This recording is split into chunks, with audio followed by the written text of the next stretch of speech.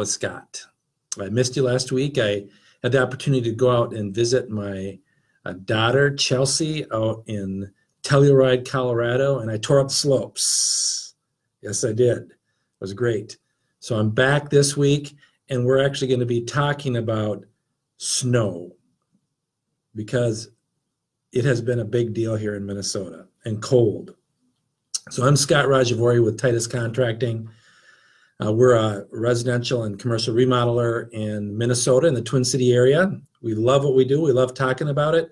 And sometimes we talk about tips and things to look for at your home because we don't want to have to come out and help you repair things because the snow or ice has done damage. So this year it's been an incredible year for us in Minnesota with snow. We had a record February snowfall, 39 inches. I remember years and years ago as a kid having snow like this, but it's been a while since I remember having so much snow. And then on top of it, cold, lots of cold. So snow and cold create issues. So here's some things to look for at your home, things to pay attention to. Number one, you have vents coming out your house. People don't think about the fact that now we have these high efficiency furnaces and water heaters, and there's often intake and there's exhaust, and sometimes those come out fairly close to the ground. There's codes on how far they have to be above, but we're not used to having as much snow as we have on the ground, and all the wind blowing and creating drifts. So locate where your vents come out, dryer vents too, any kind of intake or vent, and make sure those are not obstructed. That's a bad thing. We don't want that. Another thing to be looking out for is if you've got a sump pump, where that sump pump discharges at, because if you get snow and ice build up around your sump pump discharge, a good way to burn out your sump pump or flood your house is to have that hose obstructed. I think I actually did this in my house one time, a long time ago, probably 5, 10 years, 15 years ago, I can't remember, but I remember that it actually will heat up the water, and I felt warm, like moist air, and it was because my sump pump had been running for so long. So watch for that.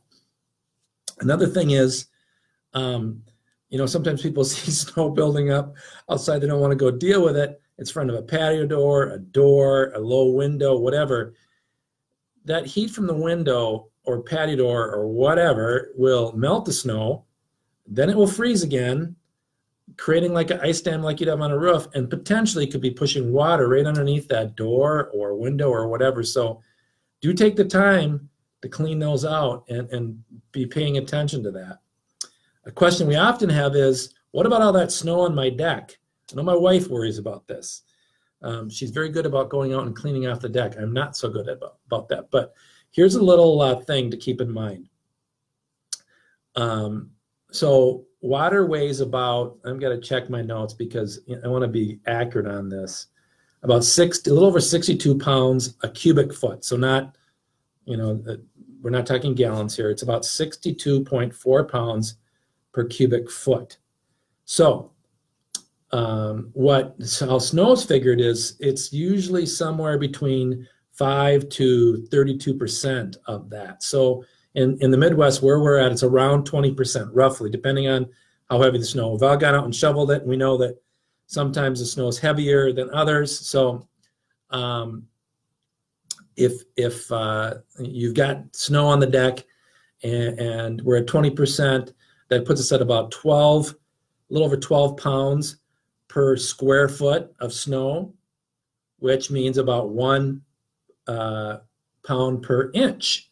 So if you've got 8 inches of snow, that's about 8 pounds per square foot. You've got a 300 square foot deck, that's about 2,400 pounds.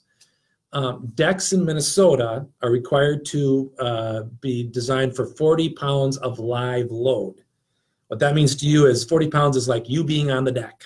So it's designed to carry 40 pounds per square foot. So if you had 20 inches of snow, you'd have about 20 pounds per square foot. Not a good idea to be having all that snow build up because, again, you got patio doors and things like that. But just if you're concerned, it should be able to withstand that, but it's still a good idea not to stress out your deck by having so much weight on it.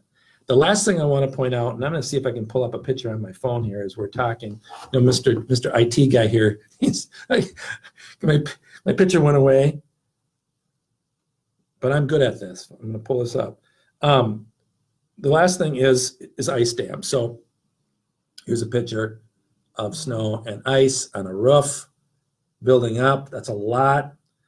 The best thing you can do, and I'm not a very good one at following this myself, is to pull that snow with a snow rake off your roof. Don't get up on your roof. Don't be doing things dangerous, but pull the snow off your roof and don't ever give it a chance to build up.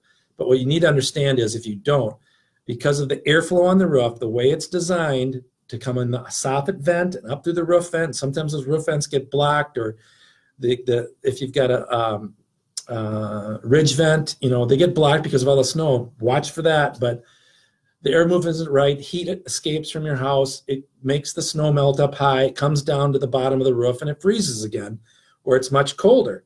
The ice builds up, and what happens is that ice pushes water underneath your shingles.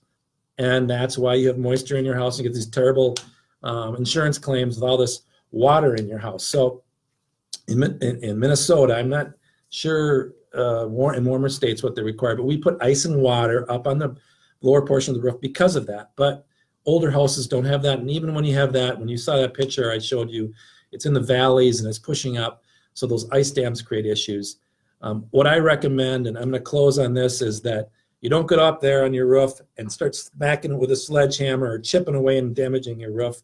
It's expensive, but if you let yourself get to that point, it's best to steam it off. And I've actually got a link to a really cool time-lapse video of steaming off your ice dams. But it's just best if Mr. Technology here will show you again the picture, whoop, right there. It's best if it doesn't get too much and you build up and get these ice dams, because it is expensive to get them removed. And those guys are really busy right now and they're making a lot of money. Good for them, because I don't know that they've had a lot of business over the last few years. So that's about it for now. There's other things we could talk about regarding the snow, but it's beautiful. We love Minnesota. We love our seasons. It's been a tough one this year, but we're tough people up here in Minnesota, right?